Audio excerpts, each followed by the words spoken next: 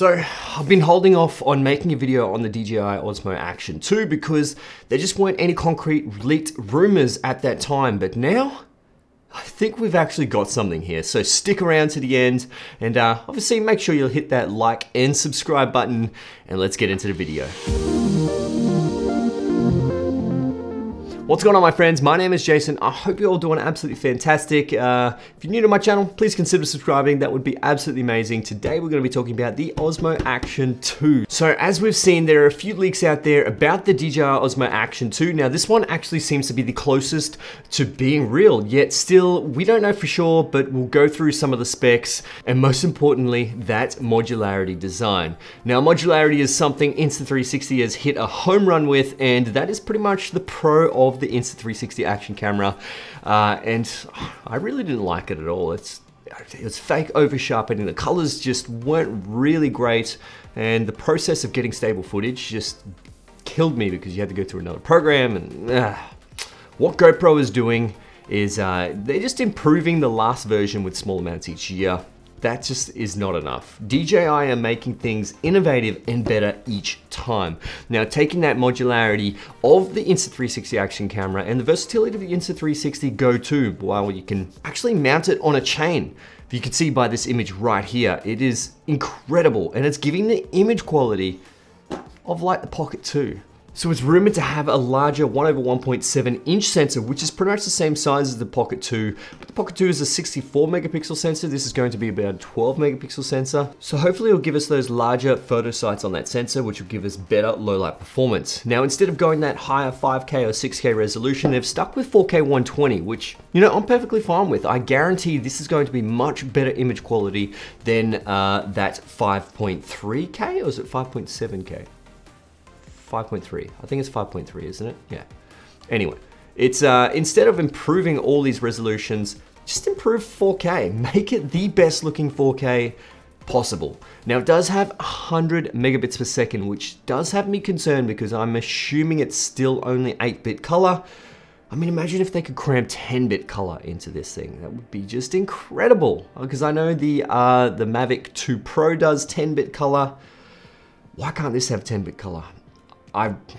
It's still rumors. Once again, I really thought there was going to be 10-bit color in this potentially, but we soon shall see anyway. So in terms of the recording modes, it's gonna have 4K 120, it's gonna have your 1080 at 240 frames per second. It's also got your quick and slow motion, which gives you slowed down footage within the camera, which generally is lower bitrate and doesn't look as good, but you can view it in real time in slow motion. So it gives you that 4K 120, 2.7K 120, and 1080 at 240 frames per second.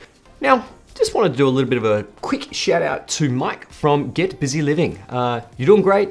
Go over there to his channel. He does a whole bunch of reviews and leaked videos like this. And he's just a brother from over the river, ocean.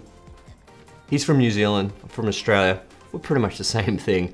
So go over to his channel and yeah, just tell him I sent you. So yeah, back into the video. So is this a camera that you will actually buy? Please let me know in the comments below. I really would like to know your thoughts. Did you actually buy the Hero 10 as well?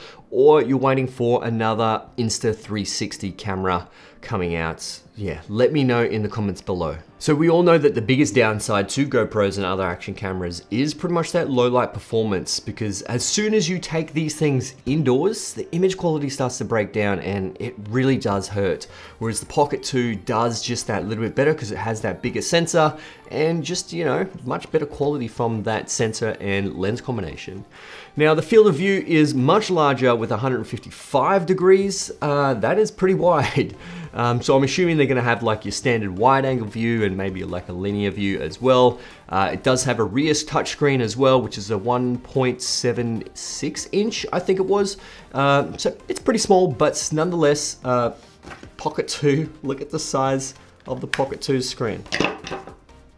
Yeah, that's small. But I would assume that you would actually be able to connect this to your phone as well, so you can, you know, monitor it through that. But it's an action camera. Come on, it's not meant to be like a large DSLR screen.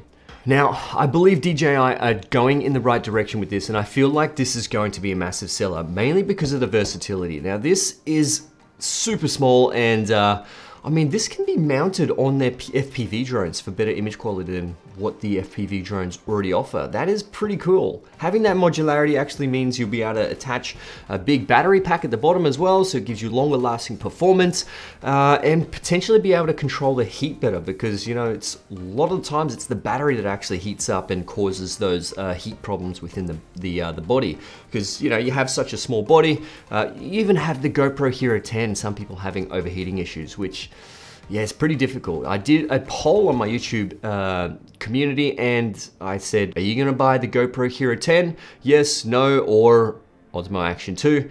And majority of the, I think it was 800 votes said no, they're not gonna buy it. Especially because they said number 9 actually turned them off it. They bought a dud. You know, I've got the number 9. I do have the number 10 going, only just for you guys, so I can compare them to other cameras and see how this actually performs.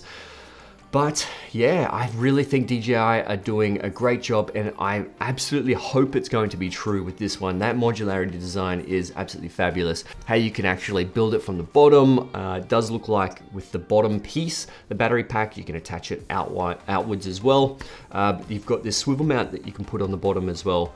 So there's gonna be a whole bunch of mounting options there, and I'm assuming you'll have your basic finger mount like you do with your GoPros that you can attach these to. So, what do you guys think?